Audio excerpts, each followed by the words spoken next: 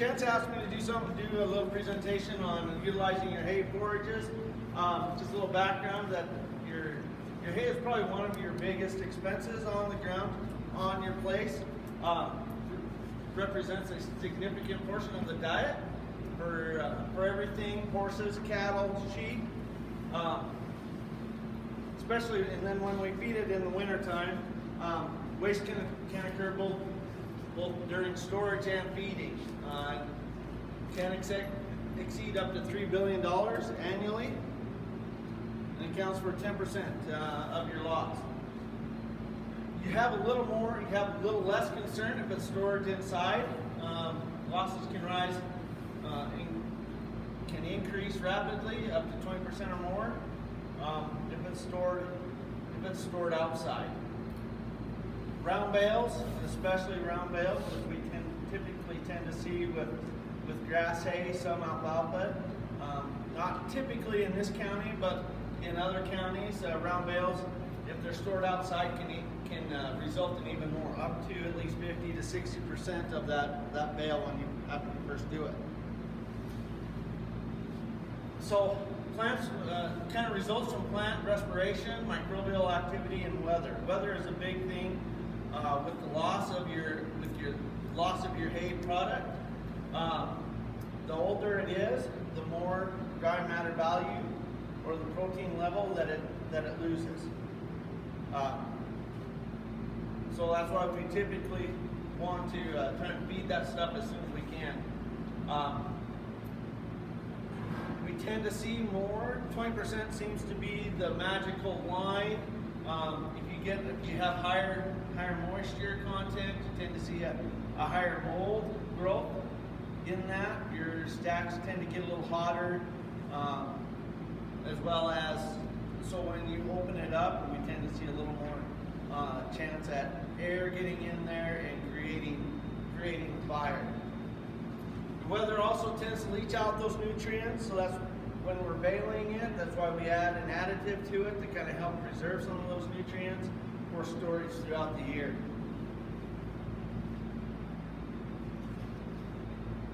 So if you this is just a switch from small squares to large rounds. We tend to see a higher storage loss with large round bales than we do large squares.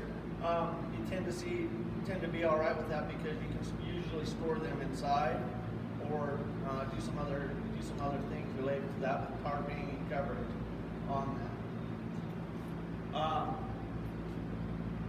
With large rounds, we typically store them outside.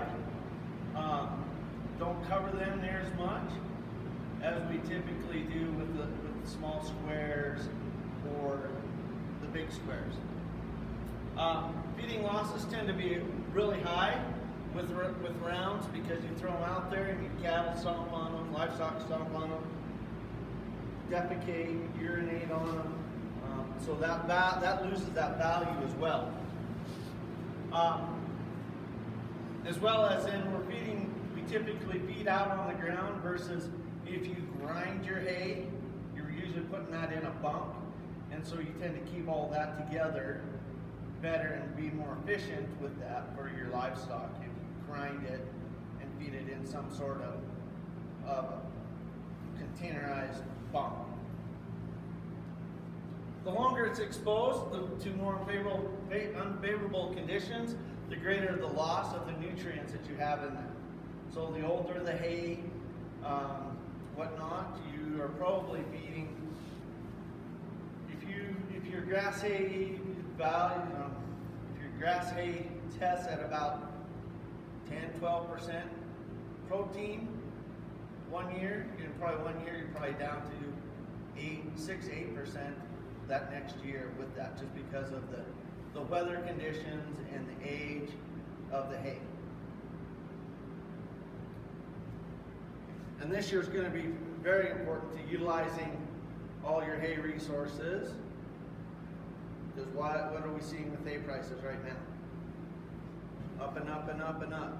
So this is just another way of utilizing what we have available to us. So hay is expensive, 100, 180. What do you guys? I've been hearing 150 to 200, depending on the quality of the hay. Right now, 2 or 3 years ago, the same quality hay was running $100 a ton. So Mother Nature's played a big key in the value of that right now. We're pretty dry. Hopefully we get some spring rains to help bring our hay fields back so we can have some hay. Otherwise it's going to get a lot worse. It requires labor to make it and to feed it. 50% of it's wasted either by poor storage methods. So when we stack our hay, stack our round bales, what do? Either we stack them on the end and then out on the ground, stack them on the end with the bale sitting on top of them, or we stack them in the 3-row pyramid type style, and then we're still losing some value to that on our round bales. With square bales, we have the outer edges are usually the ones that tend to see the greatest weathering or the greatest loss in nutrients, just because of weather and atmosphere that we have with us. As well as improper feeding practices. Like we talked about when we go and feed our round bales, what do? We just roll them out on the ground and cows have at it, right? So there's truly not, I mean, there's a couple other ways of doing it, but that's the cheapest way to feed it versus going out and having round bale feeders for all of our livestock. It's hard to feed, hard to put, if you have a bunch of cows, it's hard to put out 20 feeders and take 20 bales out and put them each individually into those feeders on a big pasture. Whereas it's more efficient and easier for us. We only have to feed one person by just rolling it out on the ground and letting Mother Nature as well as our livestock feed it that way. We tend to see, I'll get to it here in a little bit, but we tend to see a greater reduction in feed costs, in storage losses, when we feed in bunks or round bale feeders. With big squares, what do we typically tend to do? I know I did it as a kid. We flake it off, and then we're still getting into that aspect of cattle using that as bedding or other type. So what we want to do is make sure that our storage, if we want to keep our new hay good nutrients and whatnot, we want to make sure that the roof is watertight, make it animal proof. When I grew up as a kid, we always had elk. Deer and elk always got into our haystacks. And we're still seeing that. Down in Laramie or wherever, we're seeing a lot of wildlife damage to that. But what about the rodents, mice, and rats, and other animals that utilize that? They still get into those haystacks and create some damage to those bales. So we need to make sure that we keep it animal proof. Use our older hay first, because we typically start feeding earlier in the year, October, November, when we're bringing those cattle off of pastures and whatnot. There's still nutrients in the grass pasture, so we can utilize that old hay to help compensate for some of that. Or if you happen to have an old open winter like this, we can still use that and still have some other resources available to those livestock. Protein blocks, things like that as well. Stack your hay on pallets, especially if we're inside. Stack them. I do it at home. Of course, I don't have a big lot of stuff, but I stack all my hay on pallets. Pallets are basically free or cheap. What does that do for us? That gets it up off the ground. So if in the spring, when we get a lot of water runoff, snow melt, or whatnot, we're not losing that bottom inch or 2 or 3 inches of hay to mold. We're getting it up off the ground. We're keeping that value of that hay, the protein value of that hay or nutrient value of that hay at a higher level versus it being in contact with soil. And try and store it inside. If not, try and tarp it or cover it some way so that we keep that nutrient, keep Mother Nature from leaching out all those nutrients that we have in that stack, in that product that we spent millions of dollars or thousands of dollars trying to produce in the spring and the spring and summertime. Okay, how much do you guys use? What's your just a general average on what you guys try and do for haying in the summertime? Because I know you guys have a feedlot out there, so just a rough value for your summertime expenses on haying. I'm not sure how much it would be. It varies by acre and bale, So per bale, you're probably looking at probably $15–20 more or more. $35 per bale, just in expense to keep that. If you don't tarp it or store it inside, in 6 months, that value goes down because you have to feed more to get to that same level. So there's a couple different ways of doing it. Outside, like we talked about, outside storage or storing inside. Storing inside, if you can reduce the soil moisture contact or the soil contact, you reduce your outdoor precipitation, which leaches out all those nutrients. Spoilage, you have less spoilage, as we call it, caramelization. Cows always like it for some reason, but you still have to feed more to get that same aspect. As well as you increase your hay nutritional value, you keep that nutritional value in that bale. Some disadvantages of storing inside: you have to have lots of buildings if you store it inside. And you increase your accidental incidence of bales falling on you, especially in large squares if they're not, or small squares if they're not set in there just right. Damage to barns, if they put pressure on those side walls, you just have that annual upkeep of your buildings that you have to deal with. This is probably the way we most store our hay is outside. You don't have to worry about buildings. You have increased storage space, less wildlife interference. Why? Because we typically fence it off to where we keep the wildlife, deer, or wildlife out of there. Some of the disadvantages, like we talked about, increased moisture and spoilage on that. You lose that nutritional value, as well as you have a greater heat exposure because you're condensing those bales in there, and then once you open it up to air, you have a greater chance at stack fires. If you store them on pallets or gravel, you decrease your ground moisture spoilage because it wicks it away, it takes it away. You're lifting it up off the ground and being there. Try and tarp or cover it. Run your rows north to south and at least 3 feet between rows. Allows for some of that moisture to come off, to wick away, as well as if you run it north to south, if you're get a lot of snow, it tends to dry it out a little faster. You can retain some of that nutritional value in there. Yeah. Why does it say you shouldn't stack if they're stored outside? What's that? Why does it say you shouldn't stack if they're stored outside?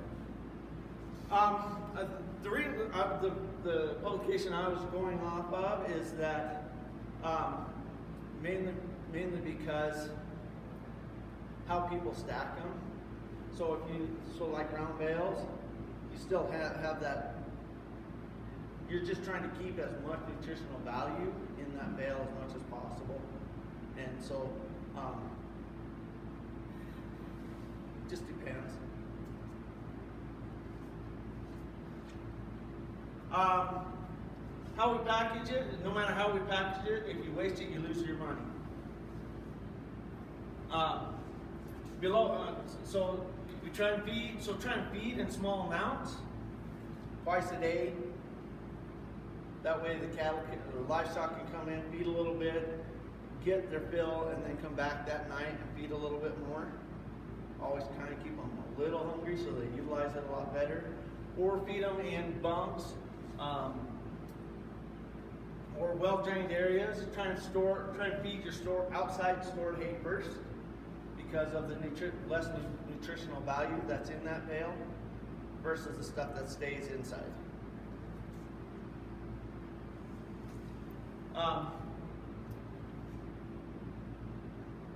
Recent analysis shows that hay costs between 2 to 7 cents per pound of dry matter, so this is one of the reasons why we want to try and utilize our hay as best as we possibly can.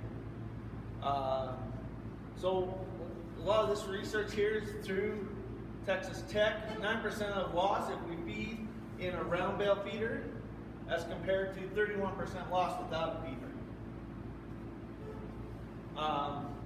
2% if we that's with an alfalfa bale with grass, it's 2% compared to 38%. Blowing away, compaction, being utilized as bedding. Cattle don't like to bed on alfalfa near as much as grass hay. So typically, trampling, leaf shatter, chemical and physical deterioration of the hay, fecal contamination, and just pure refusal, especially on super old hay. We just have to feed more because there's not a lot of nutrient value to that. Feeding losses can range from 2 to 60% when no care is used. Or typically on a hay producing place, 3 to 6% is acceptable for those losses.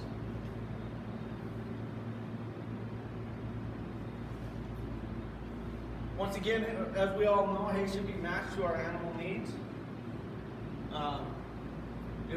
Depends on what stage our livestock are in. If we're just feeding yearlings, we can probably get away with some older, less nutritional type grass, hay. Whereas if we have third trimester, about to calve cows, we're going to have a little bit more increase in nutritional value, and then when they start calving, we want to up that value not as much as we can, but have that value high because those cattle are producing milk, or those mamas are producing milk for the babies. Same, and that's across the board with any livestock. Hay should be stored hay that's stored outside should be fed first before hay that's stored inside. Of course, coarse hay stored outside should be fed. Your coarse hay should be fed before fine stem stuff. Minimizing the amount of hay to which, like we talked about, if we feed it multiple times throughout the day, yes, it's a little bit higher expense for us, but it is being more efficient, and you're actually feeding less at that point in time. As well as you're forcing the animals to clean that up and can help reduce that hay loss there. So that's what I have. So any questions? I'll try and get a better answer for you on that one, what you asked. Well, I was just curious because we try to staff our large squares and they overlap them so that water doesn't drain through them. And then that way the bottom bales are more contained out Right. of the ground. But I can see on ground those are different, surface area. More. Side and stack. On large squares, it's probably, yeah, you don't, because what happens is like what you were talking about, that water gets in those cracks, and then the more surface area that you have available for Mother Nature, moisture, sunlight, and all that stuff to get in there, it just deteriorates it that much faster. So by doing what you did, I think is probably the best option in terms of storing it outside of tarping it, and that's just another added expense if you don't want to tarp it. Right.